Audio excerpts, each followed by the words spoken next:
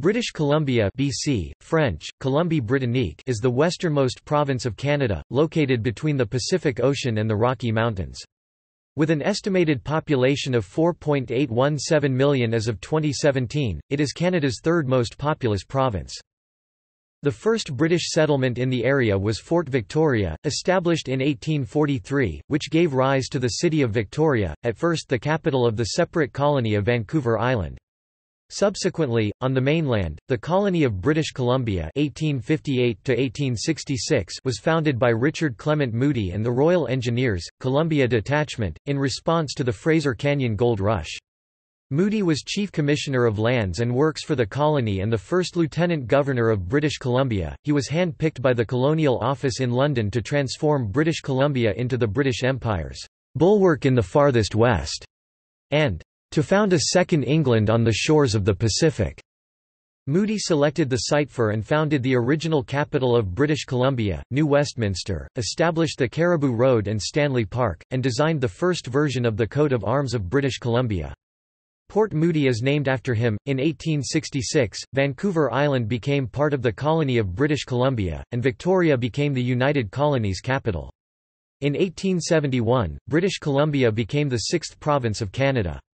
Its Latin motto is Splendor sine occasu, splendor without diminishment. The capital of British Columbia remains Victoria, the 15th largest metropolitan region in Canada, named for the Queen who created the original European colonies. The largest city is Vancouver, the third largest metropolitan area in Canada, the largest in Western Canada, and the second largest in the Pacific Northwest.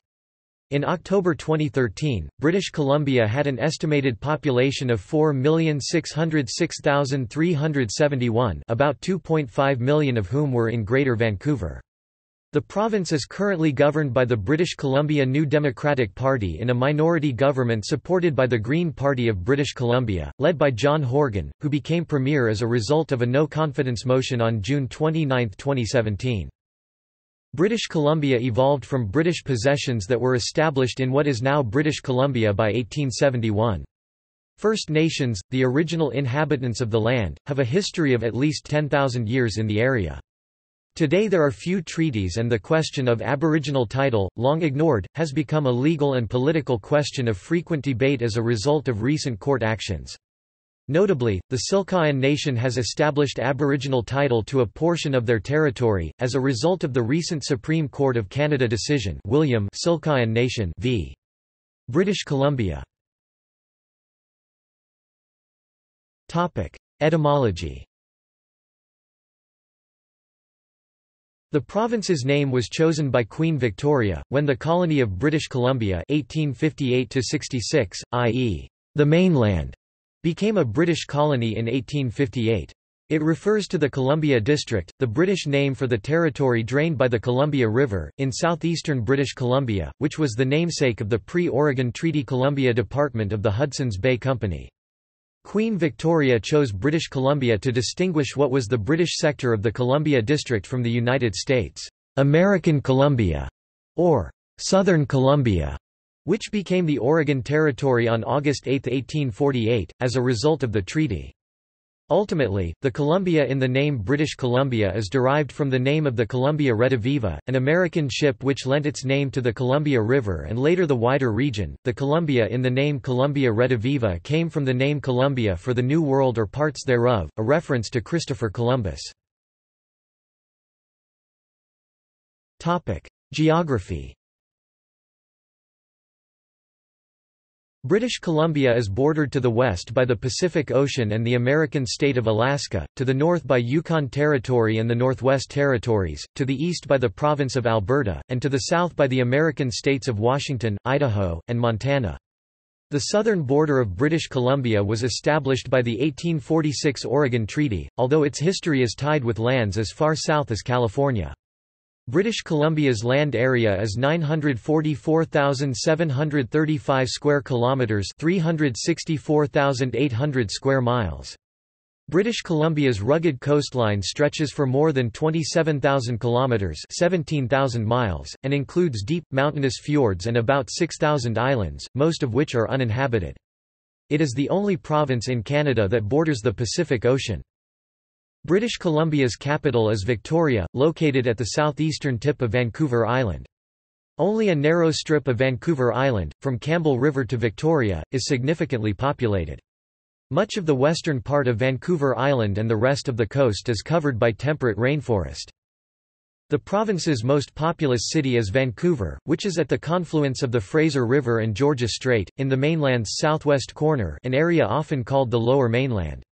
By land area, Abbotsford is the largest city. Vanderhoof is near the geographic centre of the province. The Coast Mountains and the Inside Passage's many inlets provide some of British Columbia's renowned and spectacular scenery, which forms the backdrop and context for a growing outdoor adventure and ecotourism industry. 75% of the province is mountainous, more than 1,000 meters (3,300 feet) above sea level, 60% is forested, and only about 5% is arable. The province's mainland away from the coastal regions is somewhat moderated by the Pacific Ocean. Terrain ranges from dry inland forests and semi-arid valleys, to the range and canyon districts of the central and southern interior, to boreal forest and subarctic prairie in the northern interior.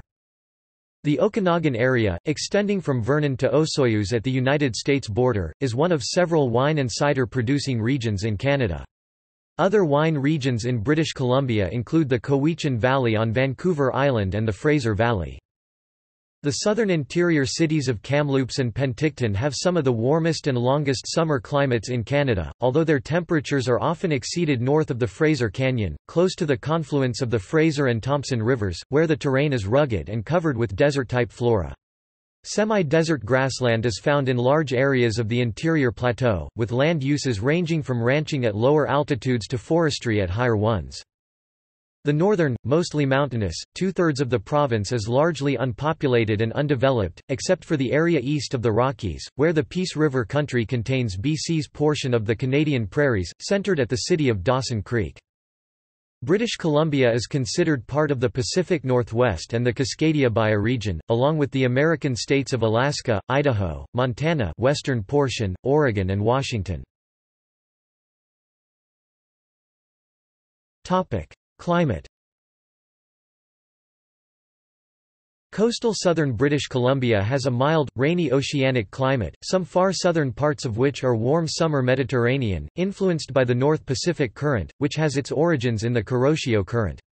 Due to the blocking presence of successive mountain ranges, the climate of the interior of the province is semi-arid, with certain locations receiving less than 250 mm (10 inches) in annual precipitation. The annual mean temperature in the most populated areas of the province is up to 12 degrees Celsius (54 degrees Fahrenheit), the mildest anywhere in Canada. The valleys of the southern interior have short winters with only brief bouts of cold or infrequent heavy snow, while those in the Cariboo, in the central interior, are colder because of increased altitude and latitude, but without the intensity or duration experienced at similar latitudes elsewhere in Canada. For example, the average daily low in Prince George, roughly in the middle of the province, in January is -12 degrees Celsius (10 degrees Fahrenheit). Heavy snowfall occurs in all elevated mountainous terrain, providing bases for skiers in both South and Central British Columbia. Winters are generally severe in the northern interior, but even their milder air can penetrate far inland. The coldest temperature in British Columbia was recorded in Smith River, where it dropped to -58.9 degrees Celsius (-74 degrees Fahrenheit) on January 31, 1947, one of the coldest readings recorded anywhere in North America. Atlin in the province's far northwest, along with the adjoining Southern Lakes region of Yukon, get midwinter thaws caused by the Chinook effect, which is also common and much warmer in more southerly parts of the interior. During winter, on the coast, rainfall, sometimes relentless heavy rain, dominates because of consistent barrages of cyclonic low-pressure systems from the North Pacific. Average snowfall on the coast during an average winter is between 25 and 50 cm (9.8 and 19.7 in), but on occasion and not every winter, heavy snowfalls with more than 20 cm (7.9 in) and well below freezing temperatures arrive when modified Arctic air reaches coastal areas, typically for short periods, and can take temperatures below -10 degrees Celsius (14 degrees Fahrenheit), even at sea level, and Arctic outflow winds can make wind chill temperatures at or even below -17.8 degrees Celsius (0.0 degrees Fahrenheit) for a couple of mornings. While winters are very wet, coastal areas are generally milder and dry during summer under the influence of stable anticyclonic high pressure. Southern interior valleys are hot in summer, for example in Osoyoos the July maximum temperature averages 31.7 degrees Celsius (89 degrees Fahrenheit), the hottest month of any place in Canada. This hot weather sometimes spreads towards the coast or to the far north of the province. Temperatures often exceed 40 degrees Celsius (104 degrees Fahrenheit) in the lower elevations of valleys in the interior during midsummer, with the record high of 44.4 degrees Celsius (111.9 degrees Fahrenheit) being held in Lytton on July 16, 1941.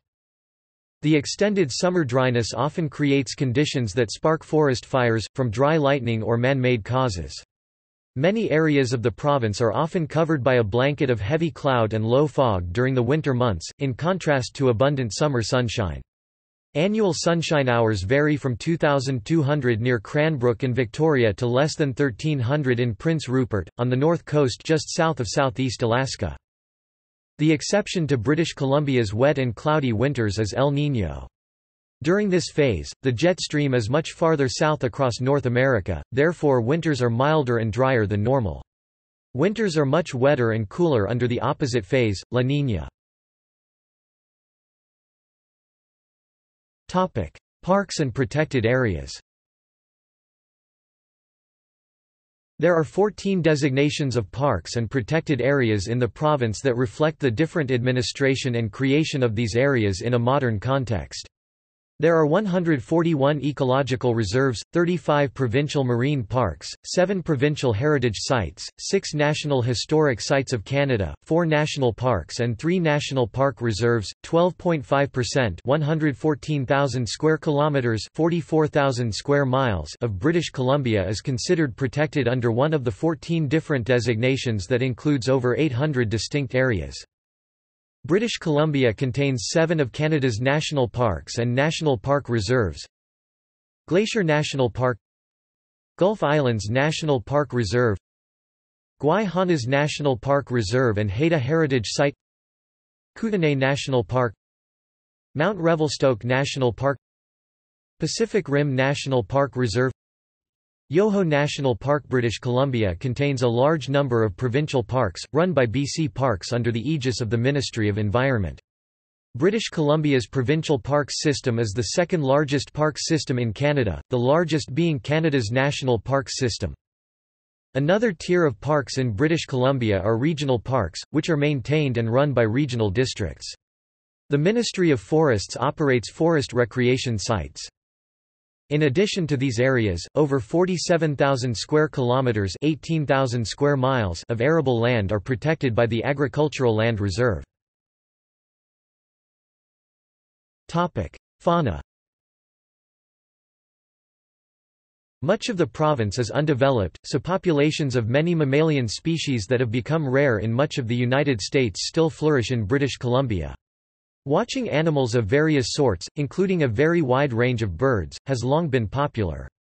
Bears, grizzly, black, including the Kermode bear or spirit bear, live here, as do deer, elk, moose, caribou, big-horn sheep, mountain goats, marmots, beavers, muskrats, coyotes, wolves, mustelid such as wolverines, badgers and fishers, cougars, eagles, ospreys, herons, Canada geese, swans, loons, hawks, owls, ravens, harlequin ducks, and many other sorts of ducks.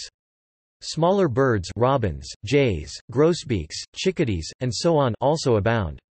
Murrelets are known from Frederick Island, a small islands off the coast of Haida Gwaii. Many healthy populations of fish are present, including salmonids such as several species of salmon, trout, char. Besides salmon and trout, sport fishers in BC also catch halibut, steelhead, bass, and sturgeon. On the coast, harbor seals and river otters are common.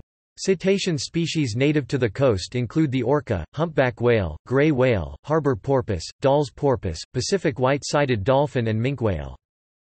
British Columbian introduced species include, common dandelion, ring-necked pheasant, Pacific oyster, brown trout, black slug, European starling, cowbird, knapweed, bullfrog, purple loose strife, Scotch broom, Himalayan blackberry, European earwig, tent caterpillar, sowbug, gray squirrel, Asian longhorn beetle, English ivy, fallow deer, thistle, gorse, Norway rat, crested myna, and Asian or European gypsy moth. Some endangered species in British Columbia are Vancouver Island marmot, spotted owl, American white pelican, and badgers.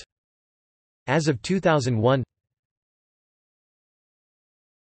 Topic: Forests. White spruce or Engelmann spruce and their hybrids occur in 12 of the 14 biogeoclimatic zones of British Columbia. Coates et al., 1994.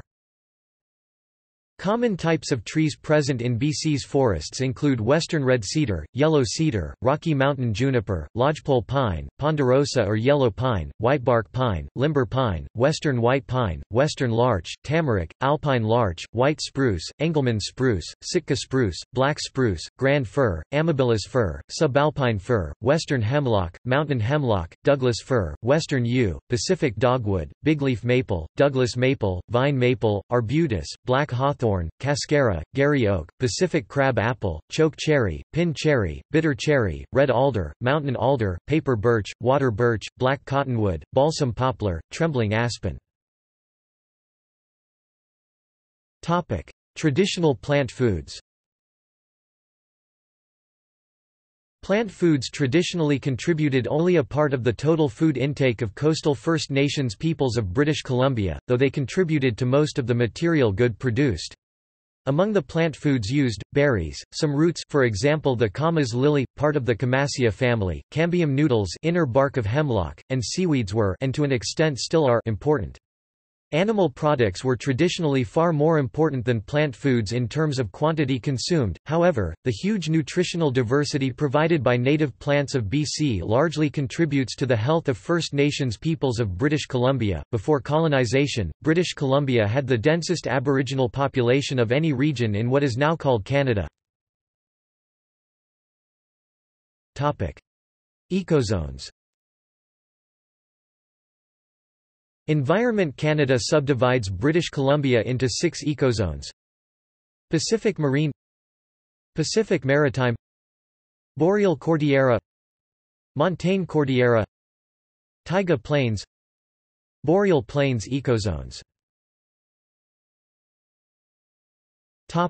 History.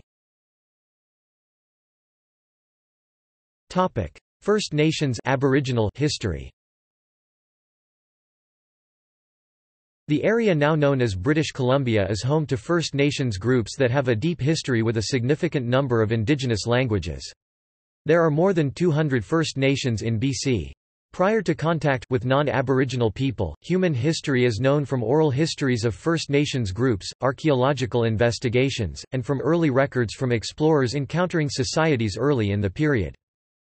The arrival of Paleo-Indians from Beringia took place between 20,000 and 12,000 years ago.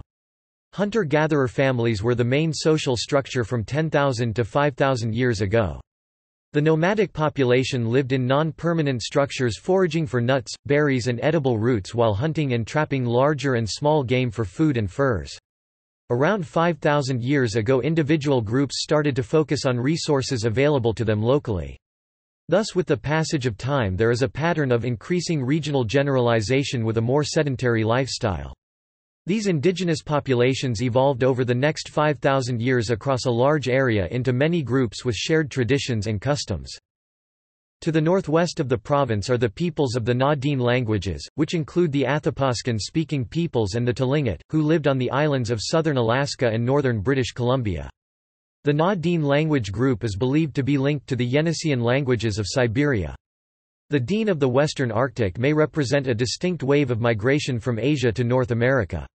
The interior of British Columbia was home to the Salishan language groups such as the Shuswap, Secwepem, Okanagan and Athabascan language groups, primarily the Dakel Carrier and the Silkayan.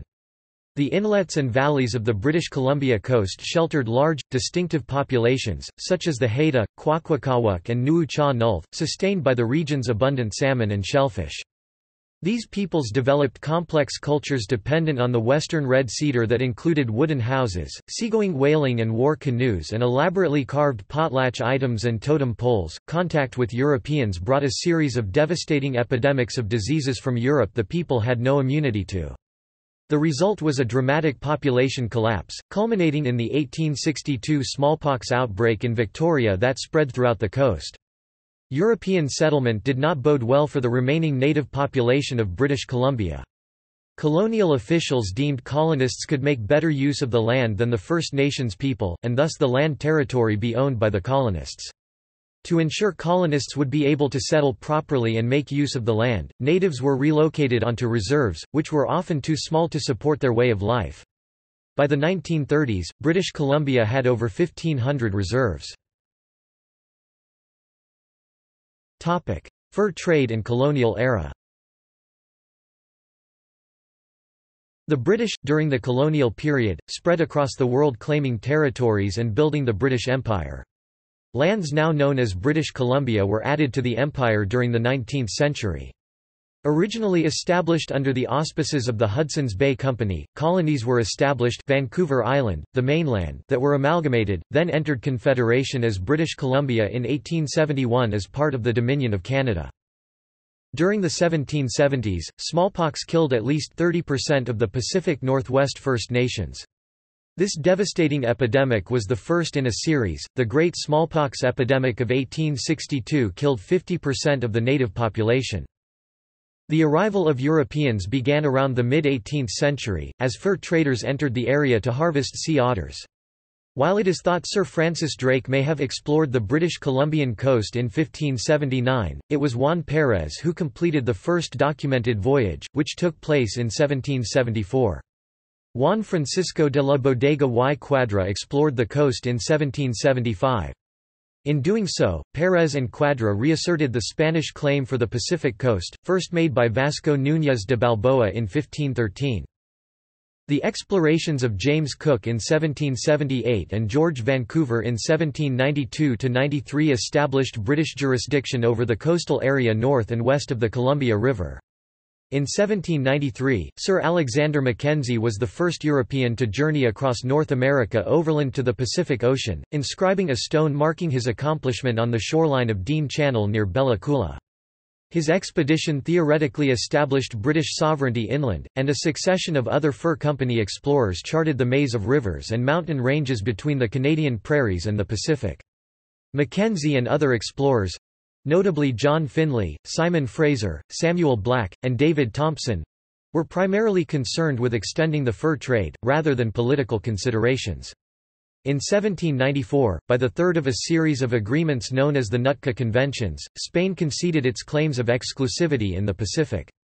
This opened the way for formal claims and colonization by other powers, including Britain, but because of the Napoleonic Wars, there was little British action on its claims in the region until later. The establishment of trading posts under the auspices of the North West Company and the Hudson's Bay Company (HBC) effectively established a permanent British presence in the region. The Columbia District was broadly defined as being south of 54 degrees 40 north latitude, the southern limit of Russian America, north of Mexican-controlled California, and west of the Rocky Mountains. It was, by the Anglo-American Convention of 1818, under the joint occupancy and use of citizens of the United States and subjects of Britain, which is to say, the fur companies. This co-occupancy was ended with the Oregon Treaty of 1846. The major supply route was the York Factory Express between Hudson Bay and Fort Vancouver. Some of the early outposts grew into settlements, communities, and cities. Among the places in British Columbia that began as fur trading posts are Fort St. John, established 1794, Hudson's Hope 1805, Fort Nelson 1805, Fort St. James 1806, Prince George 1807, Kamloops 1812, Fort Langley 1827, Fort Victoria 1843, Yale 1848, and Nanaimo 1853. Fur company posts that became cities in what is now the United States include Vancouver, Washington, Fort Vancouver, formerly the capital of Hudson's Bay operations in the Columbia District, Colville, Washington, and Walla Walla, Washington, Old Fort Nez Percés. With the amalgamation of the two fur trading companies in 1821, the region now comprising British Columbia existed in 3 fur trading departments. The bulk of the central and northern interior was organized into the New Caledonia District, administered from Fort St. James. The interior south of the Thompson River watershed and north of the Columbia was organized into the Columbia District, administered from Fort Vancouver on the lower Columbia River. The northeast corner of the province east of the Rockies, known as the Peace River Block, was attached to the much larger Athabasca District, headquartered in Fort Chipewyan, in present-day Alberta. Until 1849, these districts were a wholly unorganized area of British North America under the de facto jurisdiction of HBC administrators. Unlike Rupert's Land to the north and east, however, the territory was not a concession to the company. Rather, it was simply granted a monopoly to trade with the First Nations inhabitants. All that was changed with the westward extension of American exploration and the concomitant overlapping claims of territorial sovereignty, especially in the southern Columbia Basin within present-day Washington and Oregon. In 1846, the Oregon Treaty divided the territory along the 49th parallel to the Strait of Georgia, with the area south of this boundary excluding Vancouver Island and the Gulf Islands transferred to sole American sovereignty. The colony of Vancouver Island was created in 1849, with Victoria designated as the capital. New Caledonia, as the whole of the mainland rather than just its north-central interior came to be called, continued to be an unorganized territory of British North America, administered by individual HBC trading post managers. Colony of British Columbia 1858–66. With the Fraser Canyon Gold Rush in 1858, an influx of Americans into New Caledonia prompted the Colonial Office to designate the mainland as the colony of British Columbia. When news of the Fraser Canyon Gold Rush reached London, Richard Clement Moody was hand-picked by the Colonial Office, under Sir Edward Bulwer-Lytton, to establish British order and to transform the newly established colony of British Columbia into the British Empire's bulwark in the farthest west, and found a second England on the shores of the Pacific. Lytton desired to send to the colony representatives of the best of British culture, not just a police force. He sought men who possessed courtesy, high breeding and urbane knowledge of the world, and he decided to send Moody, whom the government considered to be the English gentleman and British officer, at the head of the Royal Engineers, Columbia Detachment. Moody and his family arrived in British Columbia in December 1858, commanding the Royal Engineers, Columbia Detachment. He was sworn in as the first Lieutenant Governor of British Columbia and appointed Chief Commissioner of Lands and Works for British Columbia.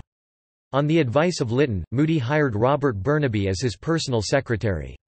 In British Columbia, Moody wanted to build a city of beauty in the wilderness and planned his city as an iconic visual metaphor for British dominance, styled and located with the objective of reinforcing the authority of the Crown and of the Robe.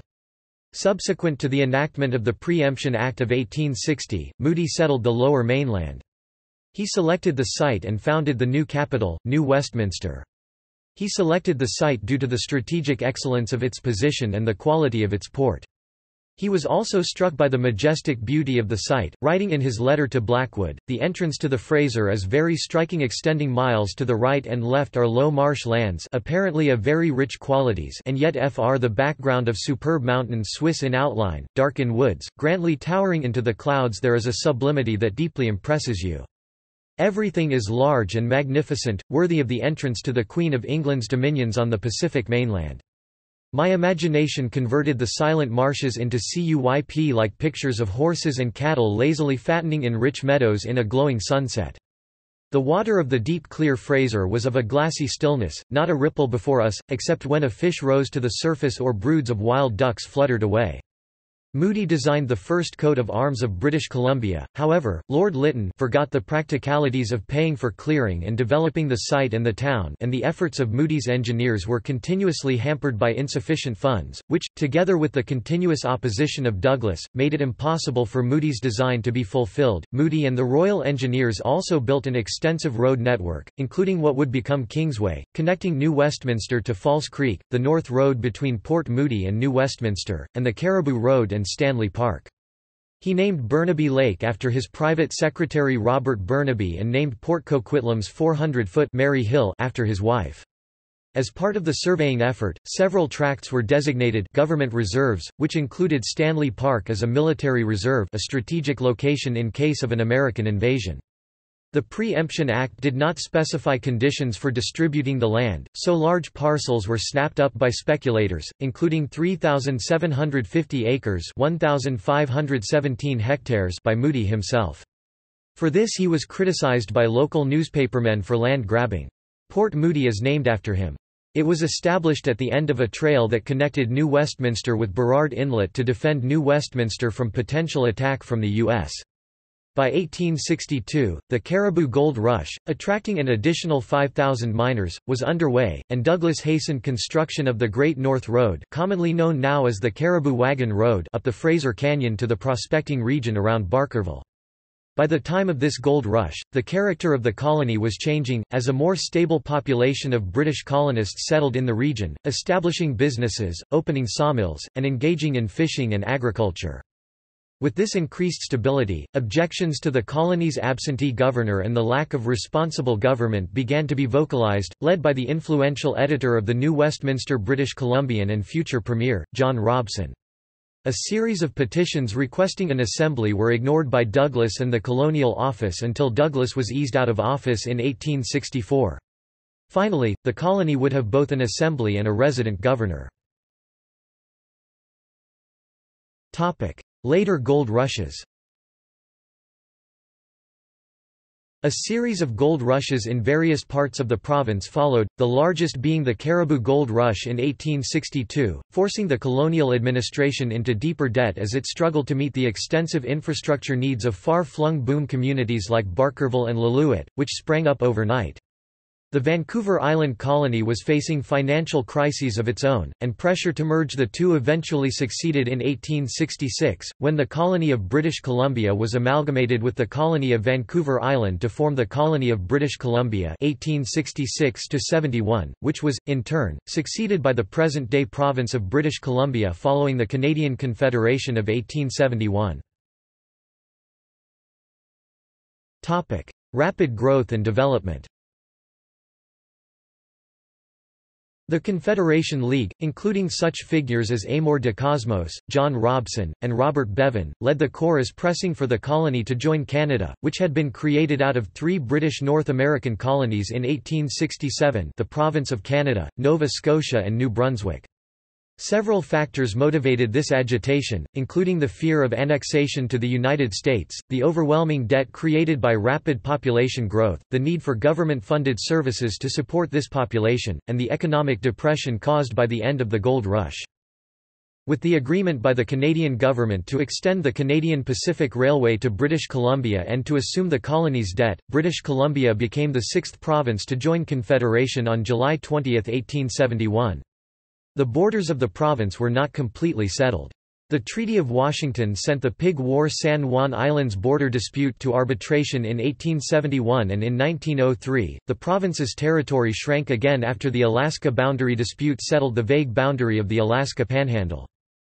Population in British Columbia continued to expand as the province's mining, forestry, agriculture, and fishing sectors were developed. Mining activity was particularly notable throughout the mainland, particularly in the Boundary Country, in the Slocan, in the West Kootenay around Trail, the East Kootenay, the southeast corner of the province, the Fraser Canyon, the Caribou, the Ominka and the Casher, so much so a common epithet for the mainland, even after provincehood, was the Gold Colony. Agriculture attracted settlers to the fertile Fraser Valley, and cattle ranchers and later fruit growers came to the drier grasslands of the Thompson River area, the Caribou, the Chilcotin, and the Okanagan. Forestry drew workers to the lush temperate rainforests of the coast, which was also the locus of a growing fishery. The completion of the railway in 1885 was a huge boost to the province's economy, facilitating the transportation of the region's considerable resources to the east. The milltown of Granville, known as Gastown, near the mouth of the Burrard Inlet was selected as the terminus of the railway, prompting the incorporation of the city as Vancouver in 1886. The completion of the Port of Vancouver spurred rapid growth, and in less than 50 years the city surpassed Winnipeg, Manitoba, as the largest in Western Canada. The early decades of the province were ones in which issues of land use—specifically, its settlement and development—were paramount. This included expropriation from First Nations people of their land, control over its resources, as well as the ability to trade in some resources such as the fishery. Establishing a labour force to develop the province was problematic from the start, and British Columbia was the locus of immigration from Europe, China, and Japan. The influx of a non-Caucasian population stimulated resentment from the dominant ethnic groups, resulting in agitation, much of it successful, to restrict the ability of Asian people to immigrate to British Columbia through the imposition of a head tax. This resentment culminated in mob attacks against Chinese and Japanese immigrants in Vancouver in 1887 and 1907. By 1923, almost all Chinese immigration had been blocked except for merchants, professionals, students and investors. Meanwhile, the province continued to grow. In 1914, the last spike of a second transcontinental rail line, the Grand Trunk Pacific, linking north-central British Columbia from the Yellowhead Pass through Prince George to Prince Rupert, was driven at Fort Fraser. This opened up the North Coast and the Bulkley Valley region to new economic opportunities. What had previously been an almost exclusively fur trade and subsistence economy soon became a locus for forestry, farming, and mining. In World War I, the province responded strongly to the call to assist the British Empire against its German foes in French and Belgian battlefields. About 55,570 of the 400,000 British Columbian residents, the highest per capita rate in Canada, responded to the military needs. Horseriders from the province's interior region and First Nations soldiers made contributions to Vimy Ridge and other battles. About 6,225 men from the province died in combat. 1920s to 1940s. When the men returned from the First World War, they discovered the recently enfranchised women of the province had helped vote in the prohibition of liquor in an effort to end the social problems associated with the hardcore drinking. Vancouver and the rest of the province was famous for until the war. Because of pressure from veterans, prohibition was quickly relaxed so the soldier and the working man could enjoy a drink, but widespread unemployment among veterans was hardened by many of the available jobs being taken by European immigrants, and disgruntled veterans organized a range of soldier parties to represent their interests, variously named soldier farmer, soldier labor, and farmer labor parties. These formed the basis of the fractured labor political spectrum that would generate a host of fringe leftist and rightist parties, including those who would eventually form the Cooperative Commonwealth and the early social credit splinter groups. The advent of prohibition in the United States created new opportunities, and many found employment or at least profit in cross-border liquor smuggling. Much of Vancouver's prosperity and opulence in the 1920s results from this pirate economy, although growth in forestry, fishing and mining continued. By the end of the 1920s, the end of prohibition in the U.S., combined with the onset of the Great Depression, plunged the province into economic destitution during the 1930s. Compounding the already dire local economic situation, tens of thousands of men from colder parts of Canada swarmed into Vancouver, creating huge hobo jungles around Falls Creek and the Burrard Inlet rail yards, including the old Canadian Pacific Railway mainline right-of-way through the heart of the city's downtown at Hastings and Carroll. Increasingly desperate times led to intense political organizing efforts, an occupation of the main post office at Granville and Hastings which was violently put down by the police, and an effective imposition of martial law on the docks for almost 3 years. A Vancouver contingent for the On to Ottawa trek was organized and seized a train, which was loaded with thousands of men bound for the capital but was met by a Gatling gun straddling the tracks at Mission. The men were arrested and sent to work camps for the duration of the Depression. There were some signs of economic life beginning to return to normal towards the end of the 1930s, but it was the onset of World War II which transformed the national economy and ended the hard times of the Depression. Because of the war effort, women entered the workforce as never before. British Columbia has long taken advantage of its location on the Pacific Ocean to have close relations with East Asia. However, this has often caused friction between cultures which have caused occasional displays of animosity toward Asian immigrants. This was most manifest during the Second World War when many people of Japanese descent were relocated or interned in the interior of the province. Coalition and the post-war boom. During the Second World War, the mainstream BC Liberal and BC Conservative parties of British Columbia united in a formal coalition government under new Liberal leader John Hart, who replaced Duff Pattullo when the latter failed to win a majority in the 1941 election. While the Liberals won the most seats, they actually received fewer votes than the Socialist Cooperative Commonwealth Federation (CCF). Pattullo was unwilling to form a coalition with the rival Conservatives led by Royal Maitland and was replaced by Hart, who formed a coalition cabinet made up of 5 Liberal and 3 Conservative ministers.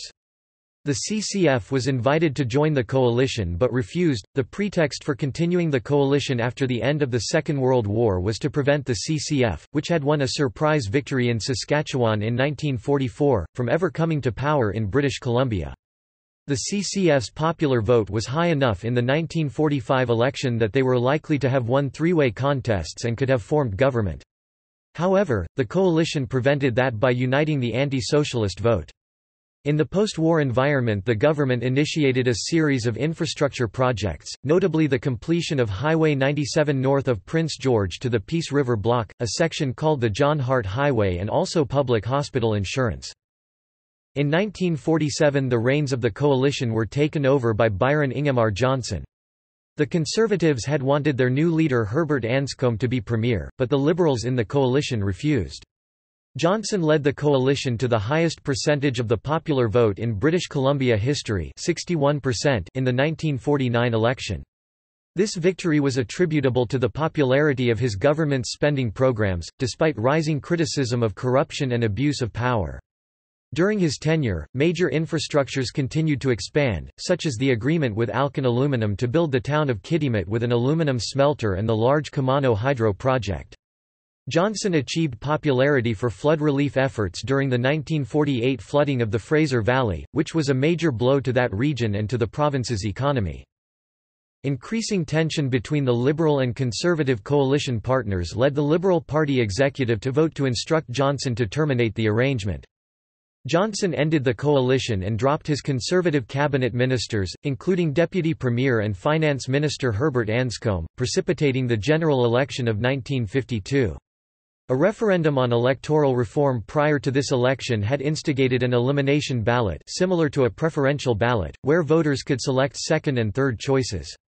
The intent of the ballot, as campaigned for by Liberals and Conservatives, was that their supporters would list the rival party in lieu of the CCF, but this plan backfired when a large group of voters from all major parties, including the CCF, voted for the fringe British Columbia Social Credit Party (SOCREDS), who wound up with the largest number of seats in the House, 19, only 1 seat ahead of the CCF, despite the CCF having 34.3% of the vote to Social Credit's 30.18%. The Social Credit Party, led by rebel former Conservative MLA W.A.C. Bennett, formed a minority government backed by the Liberals and Conservatives with 6 and 4 seats respectively. Bennett began a series of fiscal reforms, preaching a new variety of populism as well as waxing eloquent on progress and development, laying the ground for a second election in 1953 in which the new Bennett regime secured a majority of seats, with 38% of the vote. Secure with that majority, Bennett returned the province to the first-past-the-post system thereafter, which is still in use. 1952 to 1960s. With the election of the Social Credit Party, British Columbia embarked on a phase of rapid economic development. Bennett and his party governed the province for the next 20 years, during which time the government initiated an ambitious program of infrastructure development, fueled by a sustained economic boom in the forestry, mining, and energy sectors. During these 2 decades, the government nationalised British Columbia Electric and the British Columbia Power Company, as well as smaller electric companies, renaming the entity BC Hydro. West Kootenay Power and Light remained independent of BC Hydro, being owned and operated by Cominco, though tied into the regional power grid. By the end of the 1960s, several major dams had been begun or completed in—among others—the Peace, Columbia, and Nechako River watersheds. The Nechako diversion to Kamano was to supply power to the Alcan Inc. aluminum smelter at Kitimat, and was not part of the provincial power grid but privately owned. Major transmission deals were concluded, most notably the Columbia River Treaty between Canada and the United States. The province's economy was also boosted by unprecedented growth in the forest sector, as well as oil and gas development in the province's northeast. The 1950s and 1960s were also marked by development in the province's transportation infrastructure. In 1960, the government established BC Ferries as a Crown corporation, to provide a marine extension of the provincial highway system, also supported by federal grants as being part of the Trans-Canada Highway System. That system was improved and expanded through the construction of new highways and bridges, and paving of existing highways and provincial roads. Vancouver and Victoria became cultural centres as poets, authors, artists, musicians, as well as dancers, actors, and haute cuisine chefs flocked to the beautiful scenery and warmer temperatures, with the cultural and entrepreneurial community notably bolstered by many draft dodgers from the United States. Similarly, these cities have either attracted or given rise to their own noteworthy academics, commentators, and creative thinkers. Tourism also began to play an important role in the economy. The rise of Japan and other Pacific economies was a great boost to British Columbia's economy, primarily because of massive exports of lumber products and unprocessed coal and trees. Politically and socially, the 1960s brought a period of significant social ferment. The divide between the political left and right, which had prevailed in the province since the Depression and the rise of the labor movement, sharpened as so-called free enterprise parties coalesced into the de facto coalition represented by Social Credit, in opposition to the Social Democratic New Democratic Party, the successor to the Cooperative Commonwealth Federation. As the province's economy blossomed, so did labor management tensions. Tensions emerged, also, from the counterculture movement of the late 1960s, of which Vancouver and Nanaimo were centres. The conflict between hippies and Vancouver Mayor Tom Campbell was particularly legendary, culminating in the Gastown riots of 1971. By the end of the decade, with social tensions and dissatisfaction with the status quo rising, the Bennett government's achievements could not stave off its growing in popularity. 1970s and 1980s. On August 27, 1969, the Social Credit Party was re-elected in a general election for what would be Bennett's final term in power. At the start of the 1970s, the economy was quite strong because of rising coal prices and an increase in annual allowable cuts in the forestry sector. However, BC Hydro reported its first loss, which was the beginning of the end for Bennett and the Social Credit Party. The Socreds were forced from power in the August 1972 election, paving the way for a provincial New Democratic Party (NDP) government under Dave Barrett. Under Barrett, the large provincial surplus soon became a deficit, although changes to the accounting system makes it likely some of the deficit was carried over from the previous social credit regime and its two sets of books, as Wack Bennett had once referred to his system of fiscal management. The brief 3-year, 1,000 days period of NDP governance brought several lasting changes to the province, most notably the creation of the Agricultural Land Reserve, intended to protect farmland from redevelopment, and the Insurance Corporation of British Columbia, a Crown corporation charged with a monopoly on providing single-payer basic automobile insurance. Perceptions the government had instituted reforms either too swiftly or that were too far-reaching, coupled with growing labor disruptions led to the ouster of the NDP in the 1975 general election. Social Credit, under W.A.C. Bennett's son, Bill Bennett, was returned to office. Under the younger Bennett's government, 85% of the province's land base was transferred from government reserve to management by the Ministry of Forests, reporting of deputy ministers was centralized to the Premier's office, and NDP-instigated social programs were rolled back, with then Human Resources Minister infamously demonstrating a golden shovel to highlight his welfare policy, although the new era Socreds also reinforced and backed certain others instigated by the NDP. Notably the creation of the resort municipality of Whistler, whose special status including Sunday drinking, then an anomaly in BC. Also during the Miniwak regime, a reference to his father's acronym, WAC, certain money-losing Crown-owned assets were privatized in a mass giveaway of shares in the British Columbia Resources Investment Corporation (BCRIC), with the BRIC shares soon becoming near worthless. Towards the end of his tenure in power, Bennett oversaw the completion of several megaprojects meant to stimulate the economy and win votes. Unlike most right-wing parties, British Columbia's social credit actively practiced government stimulation of the economy. Most notable of these was the winning of a World's Fair for Vancouver, which came in the form of Expo 86, to which was tied the construction of the Coquihalla Highway and Vancouver's SkyTrain system. The Coquihalla Highway project became the subject of a scandal after revelations the Premier's brother bought large tracts of land needed for the project before it was announced to the public, and also because of graft investigations of the huge cost overruns on the project. Both investigations were derailed in the media by a still further scandal, the Dooman scandal, in which the Premier and millionaire backer Herb Dooman were investigated for insider trading and securities fraud. Nonetheless, the Socreds were re-elected in 1979 under Bennett, who led the party until 1986. As the province entered a sustained recession, Bennett's popularity and media image were in decline.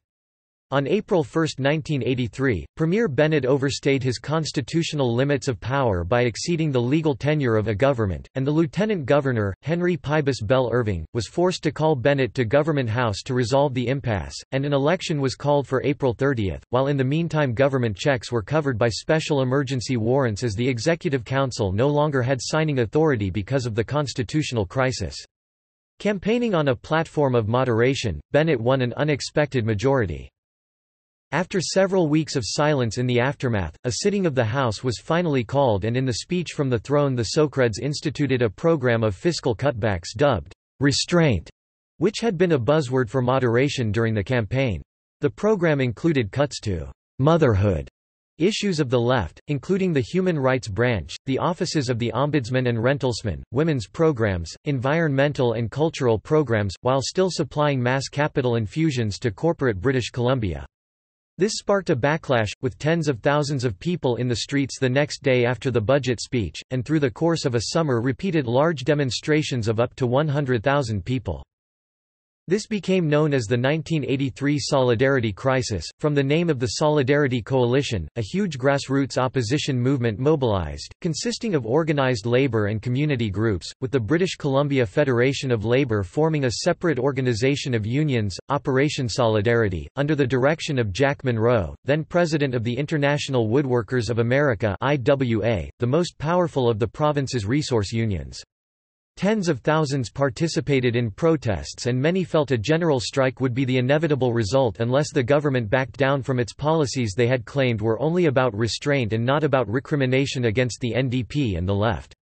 Just as a strike at Pacific Press ended, which had crippled the political management of the public agenda by the publishers of the province's major papers, the movement collapsed after an apparent deal was struck by union leader and IWA president, Jack Monroe and Premier Bennett. A tense winter of blockades at various job sites around the province ensued, as among the new laws were those enabling non-union labor to work on large projects and other sensitive labor issues, with companies from Alberta and other provinces brought in to compete with union-scale British Columbia companies.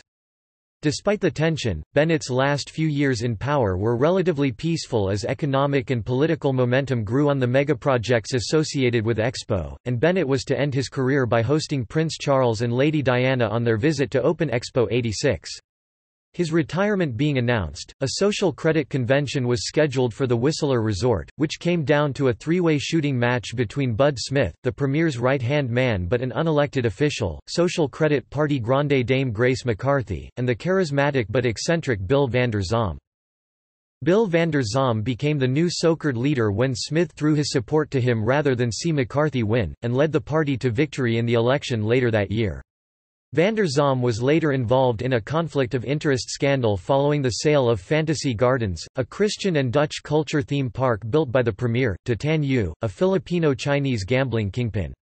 There were also concerns over Yu's application to the government for a bank license, and lurid stories from flamboyant realtor Fei Leung of a party in the Howard Hughes suite on the top two floors of the Bayshore Inn, where Tan Yu had been staying, with reports of a bag of money in a brown paper bag passed from Yu to Vander Zalm during the goings-on. These scandals forced Vander Zalm's resignation, and Rita Johnston became Premier of the province. Johnston presided over the end of social credit power, calling an election which led to the reducing of the party's caucus to only 2 seats, and the revival of the long-defunct British Columbia Liberal Party as opposition to the victorious NDP under former Vancouver Mayor Mike Harcourt. In 1988, David Lamb was appointed as British Columbia's 25th Lieutenant Governor, and was the province's first Lieutenant Governor of Chinese origin. 1990s to present. Johnston lost the 1991 general election to the NDP, under the leadership of Mike Harcourt, a former mayor of Vancouver. The NDP's unprecedented creation of new parkland and protected areas was popular and helped boost the province's growing tourism sector. However, the economy continued to struggle against the backdrop of a weak resource economy. Housing starts and an expanded service sector saw growth overall through the decade, despite political turmoil. Harcourt ended up resigning over Bingo Gate, a political scandal involving the funneling of charity bingo receipts into party coffers in certain ridings. Harcourt was not implicated, but he resigned nonetheless in respect of constitutional conventions calling for leaders under suspicion to step aside. Glenn Clark, a former president of the BC Federation of Labour, was chosen the new leader of the NDP, which won a second term in 1996. More scandals dogged the party, most notably the fast ferry scandal involving the province trying to develop the shipbuilding industry in British Columbia. An allegation never substantiated that the premier had received a favour in return for granting a gaming licence led to Clark's resignation as premier. He was succeeded on an interim basis by Dan Miller, who was in turn followed by Ujjal Dosanjh following a leadership convention. In the 2001 general election, Gordon Campbell's BC Liberals defeated the NDP, gaining 77 out of 79 total seats in the provincial legislature. Campbell instituted various reforms and removed some of the NDP's policies, including scrapping the «fast ferries» project, lowering income taxes, and the controversial sale of BC Rail to CN Rail. Campbell was also the subject of criticism after he was arrested for driving under the influence during a vacation in Hawaii. However, Campbell still managed to lead his party to victory in the 2005 general election, against a substantially strengthened NDP opposition. Campbell won a third term in the 2009 provincial election, marking the first time in 23 years a premier has been elected to a third term. The province won a bid to host the 2010 Winter Olympics in Vancouver and Whistler. As promised in his 2002 re-election campaign, Vancouver Mayor Larry Campbell staged a non-binding civic referendum regarding the hosting of the Olympics. In February 2003, Vancouver's residents voted in a referendum accepting the responsibilities of the host city should it win its bid. 64% of residents voted in favour of hosting the Games. After the Olympic joy had faded, Campbell's popularity started to fall. His management style, the implementation of the Harmonized Sales Tax (HST) against election promises and the cancelling of the BC Rail corruption trial lead to low approval ratings and loss of caucus support. He would resign in November 2010 and call on the party to elect a new leader. In early 2011, Christy Clark, former deputy premier, would become leader of the Liberal Party. Though she was not a sitting MLA, she would go on to win the seat left vacant by Campbell and form a government. For the next 2 years she would attempt to distance herself from the unpopularity of Campbell and forge an image for the upcoming election. Among her early accomplishments, she raised the minimum wage, created the new holiday of Family Day and pushed the development of BC's liquefied natural gas. In the 2013 election, the Liberals lagged behind the NDP with a double-digit gap in the polls, but were able to come to a surprise victory on election night with a majority, making Clark the first elected female premier in BC history. While Clark lost her seat to NDP candidate David Eby, she later won a by-election in the riding of Westside Kelowna. Her government would go on to balance the budget, implement changes to liquor laws and continue with the question of the proposed Enbridge Northern Gateway pipelines. In the 2017 election, the NDP formed a minority government with the support of the Green Party. The NDP and Green caucuses together control 44 seats, compared with the Liberals' 43. On July 18, NDP leader John Horgan was officially sworn in as Premier of British Columbia. He is the province's first NDP premier in 16 years. British Columbia has also been significantly affected by demographic changes within Canada and around the world. Vancouver, and to a lesser extent some other parts of British Columbia, was a major destination for many of the immigrants from Hong Kong who left the former UK colony either temporarily or permanently in the years immediately prior to its handover to the People's Republic of China. British Columbia has also been a significant destination for internal Canadian migrants. This has been the case throughout recent decades, because of its image of natural beauty, mild climate and relaxed lifestyle, but is particularly true during periods of economic growth. As a result, British Columbia has moved from approximately 10% of Canada's population in 1971 to approximately 13% in 2006. Trends of urbanization mean the Greater Vancouver area now includes 51% of the province's population, followed in second place by Greater Victoria with 8%. These two metropolitan regions have traditionally dominated the demographics of BC. The net number of people coming to BC from other provinces has grown almost 4 times larger since 2012. BC was the largest net recipient of interprovincial migrants in Canada in the first quarter of 2016 with half of the 5,000 people coming from Alberta. Demographics. Cultural origins. Of the provinces, British Columbia had the highest proportion of visible minorities, representing 27% of its population. According to the 2011 National Household Survey, the largest communities of visible minorities in British Columbia include Chinese, South Asian and Japanese. The following statistics represent both single, for example, German, and multiple, for example, Chinese Canadian responses to the 2006 census, and thus do not add up to 100%. All items are self-identified. Religion.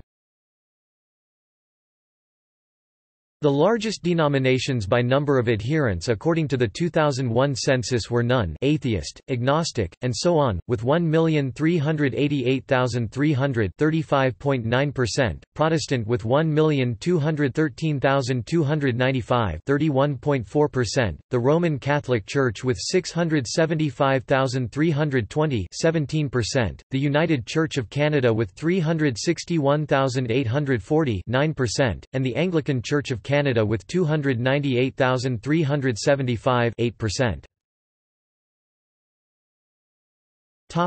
Language. Of the 4,113,847 population counted by the 2006 census, 4,074,385 people completed the section about language. Of these, 4,022,045 gave singular responses to the question regarding mother tongue. The languages most commonly reported were the following. Numerous other languages were also counted, but only languages with more than 2,000 native speakers are shown. Figures shown are for the number of single language responses and the percentage of total single language responses. Cities. Half of all British Columbians live in the Metro Vancouver area, which includes Vancouver, Surrey, New Westminster, West Vancouver, North Vancouver City, North Vancouver District Municipality, Burnaby, Coquitlam, Port Coquitlam, Maple Ridge, Langley City, Langley District Municipality, Delta, Pitt Meadows, White Rock, Richmond, Port Moody, Anmore, Belcara, Lions Bay and Bowen Island, with adjacent unincorporated areas including the University Endowment lands represented in the regional district as the electoral area known as Greater Vancouver Electoral Area A. The metropolitan area has 17 Indian reserves, but they are outside of the regional district's jurisdiction and are not represented in its government. The second largest concentration of British Columbia population is at the southern tip of Vancouver Island, which is made up of the 13 municipalities of Greater Victoria, Victoria, Saanich, Esquimalt, Oak Bay, View Royal, Highlands, Colwood, Langford, Central Saanich, Saanachton, North Saanich, Sydney, Metchosin, Souk, which are part of the Capital Regional District. The metropolitan area also includes several Indian reserves, the governments of which are not part of the regional district. Almost half of the Vancouver Island population is in Greater Victoria. Economy. BC's economy is diverse, with service-producing industries accounting for the largest portion of the province's GDP. It is the terminus of 2 transcontinental railways, and the site of 27 major marine cargo and passenger terminals. Though less than 5% of its vast 944,735 square kilometers (364,764 square miles) land is arable, the province is agriculturally rich, particularly in the Fraser and Okanagan valleys, because of milder weather near the coast and in certain sheltered southern valleys. Its climate encourages outdoor recreation and tourism, though its economic mainstay has long been resource extraction, principally logging, farming, and mining. Vancouver, the province's largest city, serves as the headquarters of many Western-based natural resource companies. It also benefits from a strong housing market and a per capita income well above the national average. While the coast of British Columbia and some valleys in the south-central part of the province have mild weather, the majority of its land mass experiences a cold winter temperate climate similar to the rest of Canada. The northern interior region has a subarctic climate with very cold winters. The climate of Vancouver is by far the mildest winter climate of the major Canadian cities, with nighttime January temperatures averaging above the freezing point. British Columbia has a history of being a resource-dominated economy, centred on the forestry industry but also with fluctuating importance in mining.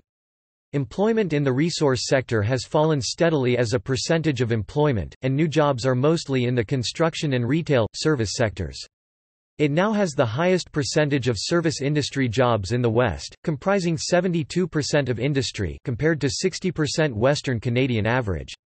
The largest section of this employment is in finance, insurance, real estate and corporate management. Many areas outside of metropolitan areas, however, are still heavily reliant on resource extraction. With its film industry known as Hollywood North, the Vancouver region is the third largest feature film production location in North America, after Los Angeles and New York City. The economic history of British Columbia is replete with tales of dramatic upswings and downswings, and this boom and bust pattern has influenced the politics, culture, and business climate of the province. Economic activity related to mining in particular has widely fluctuated with changes in commodity prices over time, with documented costs to community health. British Columbia's GDP is the fourth largest in Canada at $219.99 billion in 2012. GDP per capita was $45,430. British Columbia's debt-to-GDP ratio is projected to reach 15.8% in fiscal year 2019-2020. Government and politics. The Lieutenant Governor of British Columbia, Janet Austin, is the Queen of Canada's representative in the province of British Columbia. During the absence of the Lieutenant Governor, the Governor-General in Council may appoint an administrator to execute the duties of the office. In practice, this is usually the Chief Justice of British Columbia. British Columbia has an 87-member elected Legislative Assembly, elected by the plurality voting system, though in recent years there has been significant debate about switching to a single transferable vote system. The government of the day appoints ministers for various portfolios, what are officially part of the Executive Council of British Columbia Cabinet, of whom the Premier is chair. The province is governed by the British Columbia New Democratic Party (BCNDP) under Premier John Horgan. The 2017 provincial election saw the Liberal Party take 43 seats, the NDP take 41, and the British Columbia Green Party take 3. No party met the minimum of 44 seats for a majority, therefore leading to the first minority government since 1953. Following the election, the Greens entered into negotiations with both the Liberals and NDP, eventually announcing they would support the current NDP minority. Previously, the right-of-centre British Columbia Liberal Party governed the province for 16 years between 2001 and 2017, and won the largest landslide election in British Columbia history in 2001, with 77 of 79 seats. The legislature became more evenly divided, however, between the Liberals and NDP following the 2005 46 Liberal seats of 79 and 2009 49 Liberal seats of 85 provincial elections. The NDP and its predecessor the CCF have been the main opposition force to right-wing parties since the 1930s and have ruled with majority governments in 1972 to 1975 and 1991 to 2001. The Green Party plays a larger role in the politics of British Columbia than Green parties do in most other jurisdictions in Canada. After a breakthrough election in 2001, 12.39%, the party's vote share declined 2005 to 9.17%, 2009 to 8.09%, 2013 to 8.13% before increasing again to a record high of 16.84% at the 2017 election. The British Columbia Liberal Party is not related to the Federal Liberal Party and does not share the same ideology. Instead, the BC Liberal Party is a rather diverse coalition, made up of the remnants of the Social Credit Party, many federal liberals, federal conservatives, and those who would otherwise support right-of-centre or free enterprise parties. Historically, there have commonly been third parties present in the legislature, including the Liberals themselves from 1952 to 1975. The BC Green Party are the current third party in British Columbia, with 3 seats in the legislature. Prior to the rise of the Liberal Party, British Columbia's main political party was the British Columbia Social Credit Party, which ruled British Columbia for 20 continuous years. While sharing some ideology with the current Liberal government, they were more right-wing, although undertook nationalisation of various important monopolies, notably BC Hydro and BC Ferries. British Columbia is known for having politically active labour unions who have traditionally supported the NDP or its predecessor, the CCF. British Columbia's political history is typified by scandal and a cast of colourful characters, beginning with various colonial-era land scandals and abuses of power by early officials, such as those that led to McGowan's War in 1858–59. Notable scandals in social credit years included the Robert Bonner Affair and the Fantasy Gardens scandal, which forced Premier Bill Vander Zalm to resign and ended the social credit era. NDP scandals included Bingo Gate, which brought down NDP Premier Mike Harcourt, and the alleged scandal named Casino Gate, which drove NDP Premier Glenn Clark to resign. A variety of scandals plagued the 2001–2017 Liberal government, including Premier Gordon Campbell's arrest for drunk driving in Maui and the resignation of various cabinet ministers because of conflict of interest allegations. A Christmas Eve raid on the Parliament buildings in Victoria, including the Premier's office, has resulted in charges only for ministerial aides, although key cabinet members from the time have since resigned. The case, currently in preliminary hearings in the courts and relating to the sale of BC Rail to CN Rail, may not reach trial because of the mass of evidence and various procedural problems. Campbell eventually resigned in late 2010 due to opposition to his government's plan to introduce a harmonized sales tax (HST) and was replaced by Christy Clark as Premier in a 2011 BC Liberal leadership election. British Columbia is underrepresented in the Senate of Canada, leading Premier Christy Clark to refuse to cooperate with the federal government's new reforms for Senate appointments to be made based on the recommendations of a new advisory board that would use nonpartisan criteria. Hours after that plan was unveiled in Ottawa on December 3, 2015, Clark issued a statement that it did not address what's been wrong with the Senate since the beginning. The imbalance in representation in that House is apparent when considering population size. The 6 senators from BC constitute only 1 for every 775,000 people versus 1 for every 75,000 in PEI, which has 4 senators. Nova Scotia and New Brunswick have much smaller populations than BC, yet each has 10 senators according to a Global News summary. Correcting this imbalance would require a constitutional amendment, but that is unlikely to be supported by the Atlantic provinces. Official symbols. The Government of British Columbia has designated several official symbols. Flag, Flag of British Columbia. Coat of Arms of British Columbia. Floral emblem, Pacific dogwood. Mineral emblem, jade. Tree emblem, western red cedar. Bird emblem, Steller's jay. Mammal emblem, spirit, or Kermode bear. Fish emblem, Pacific salmon. Tartan emblem, British Columbia. Tartanth flag of British Columbia is not protected and is in the public domain. However, the coat of arms of British Columbia is protected by law. No one may, without the permission of the minister, assume, display or use the coat of arms of British Columbia or a design so closely resembling it as to be likely to deceive.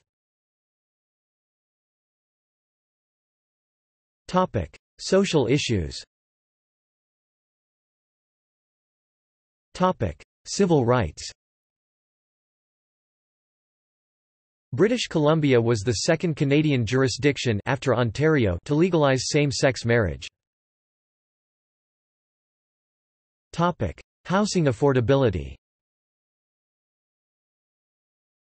Housing affordability is of concern to British Columbians. Fentanyl crisis. In April 2016, the Government of British Columbia declared a public health emergency due to overdoses on the illicit opioid fentanyl. As of November 2016, there had been 755 cases of fentanyl overdose. Transportation. Canadian Pacific Railway in British Columbia. Transportation played a huge role in British Columbia's history. The Rocky Mountains and the ranges west of them constituted a significant obstacle to overland travel until the completion of the Transcontinental Railway in 1885. The Peace River Canyon through the Rocky Mountains was the route the earliest explorers and fur traders used. Fur trade routes were only marginally used for access to British Columbia through the mountains. Travel from the rest of Canada before 1885 meant the difficulty of overland travel via the United States, around Cape Horn or overseas from Asia. Nearly all travel and freight to and from the region occurred via the Pacific Ocean, primarily through the ports of Victoria and New Westminster. Until the 1930s, rail was the only means of overland travel to and from the rest of Canada. Travelers using motor vehicles needed to journey through the United States.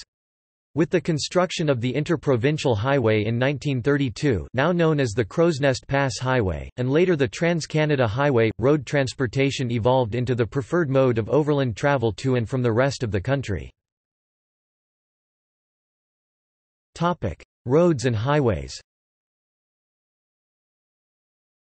Because of its size and rugged, varying topography, British Columbia requires thousands of kilometres of provincial highways to connect its communities. British Columbia's road systems were notoriously poorly maintained and dangerous until a concentrated program of improvement was initiated in the 1950s and 1960s. There are now freeways in Greater Victoria, the Lower Mainland, and central interior of the province. Much of the rest of the province, where traffic volumes are generally low, is accessible by well-maintained generally high-mobility two-lane arterial highways with additional passing lanes in mountainous areas and usually only a few stop-controlled intersections outside the main urban areas. A couple of busy intercity corridors outside Greater Vancouver feature more heavily signalized limited mobility arterial highways that are mostly four-lane and often divided by portable median traffic barriers. Highway 1 on Vancouver Island and Highway 97 through the Okanagan Valley are medium to high-volume roadways with variable posted speeds that range from 50 km per hour to maximums just slightly lower than the principal grade-separated highways. Numerous traffic lights operate in place of interchanges on both arterials as long-term cost-cutting measures. Signalization along both these highways is heaviest through urban areas and along interurban sections where traffic volumes are similar to and sometimes higher than the freeways, but where funding is not available for upgrades to interchanges or construction of high-mobility alternative routes or bypasses. The building and maintenance of provincial highways is the responsibility of the British Columbia Ministry of Transportation and Infrastructure. There are only 5 major routes to the rest of Canada. From south to north they are, BC Highway 3 through the Crowsnest Pass, the Vermilion Pass Highway 93 in both British Columbia and Alberta, the Kicking Horse Pass, the latter being used by the Trans-Canada Highway entering Alberta through Banff National Park, the Yellowhead Highway 16 through Jasper National Park, and Highway 2 through Dawson Creek. There are also several highway crossings to the adjoining American states of Washington, Idaho, and Montana. The longest highway is Highway 97, running 2,081 kilometers (1,293 miles) from the British Columbia-Washington border at Osoyoos north to Watson Lake, Yukon, and which includes the British Columbia portion of the Alaska Highway. Topic: Public transit. Prior to 1979, surface public transit was administered by BC Hydro, the provincially owned electricity utility.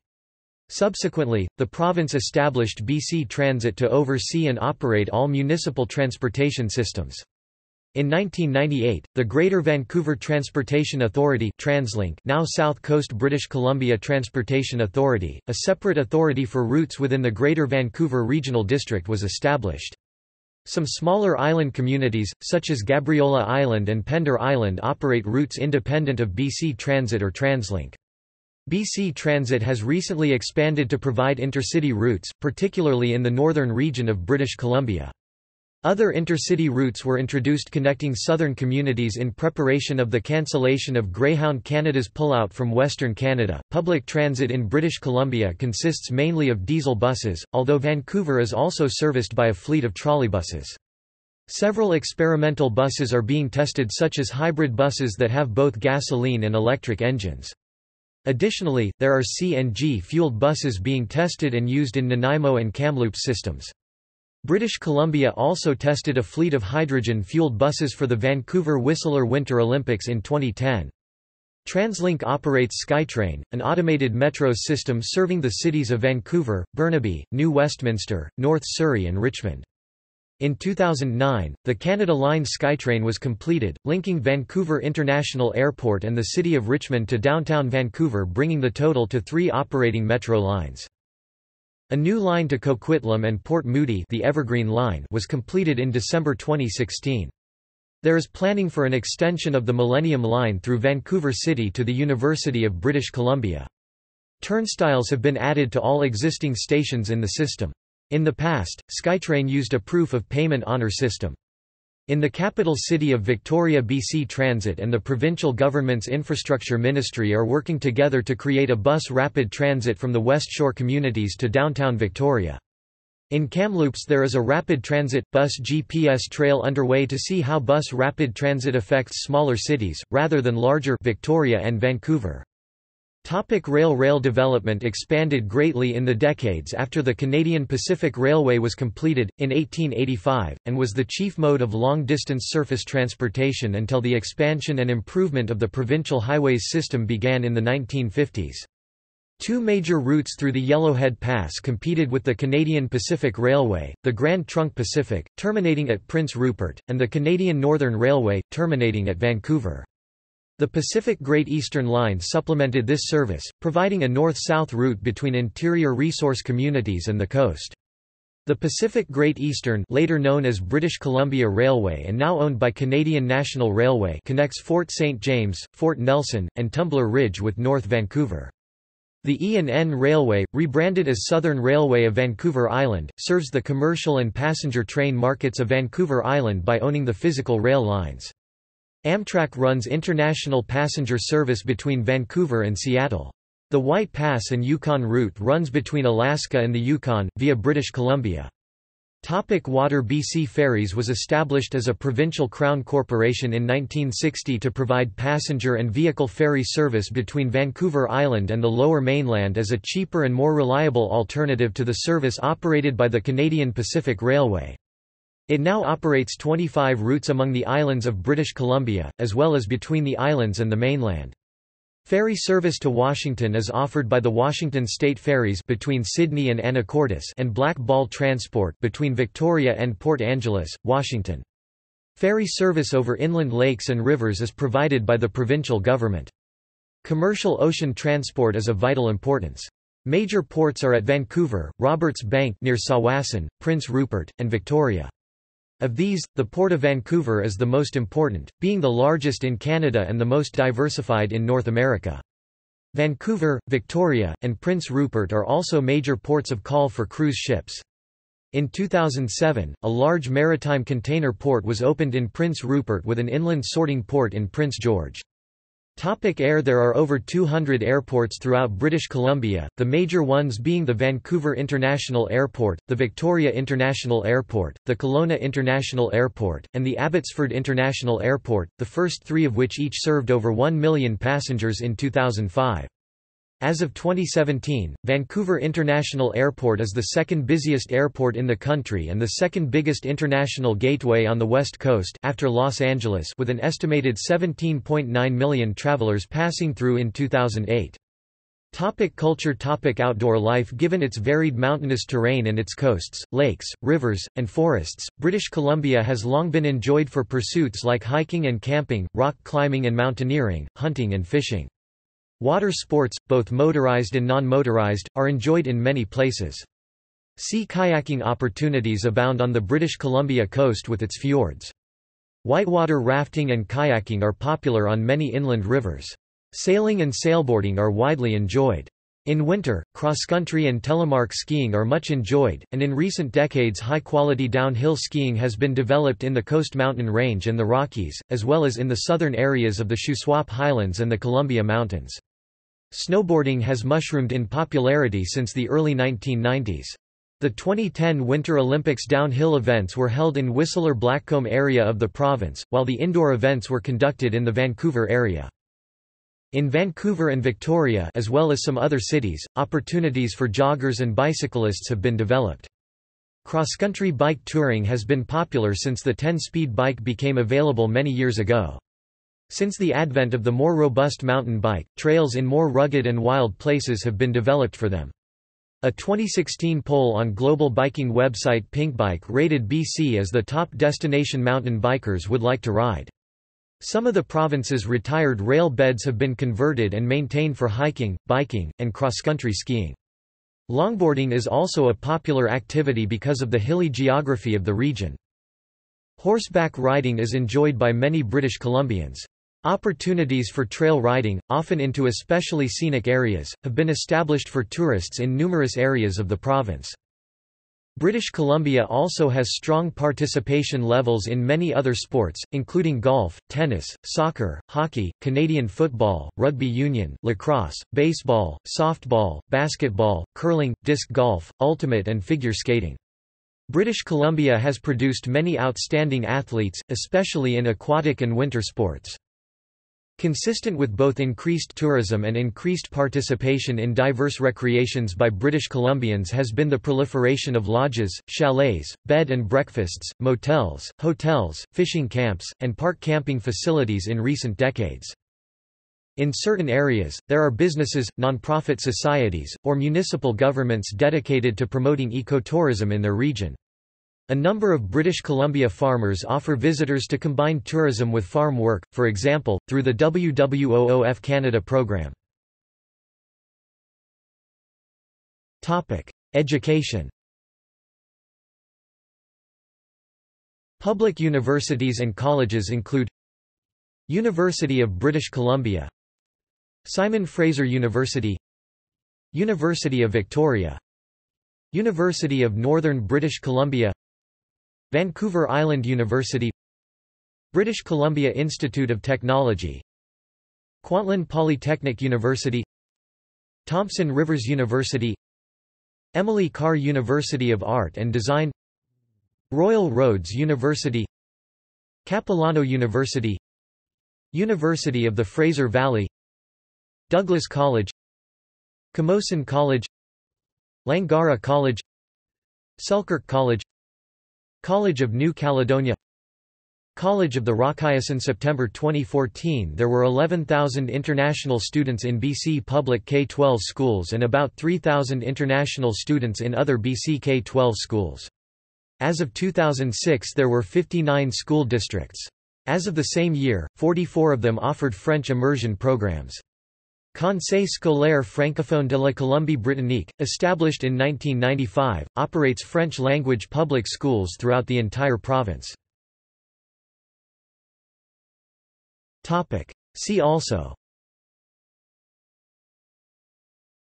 Index of British Columbia-related articles, Outline of British Columbia. Notes. References. British Columbia. BC Geographical Names. Further reading. External links. Government of British Columbia website, Tourism British Columbia official website, BC Facts at the Wayback Machine, archived July 7, 2013. Newsroom, BC Stats and Infoline Weekly Digest, British Columbia at Curlie Provincial Archives, including online photo database at the Library of Congress. Web Archives, archived October 13, 2002. Vancouver Public Library, historical photographs of BC and the Yukon at the Wayback Machine, archived March 24, 2009. BC Multicultural photographs from the Vancouver Public Library, searchable photo database at the Wayback Machine, archived September 15, 2008. BC Government Online Map Archive.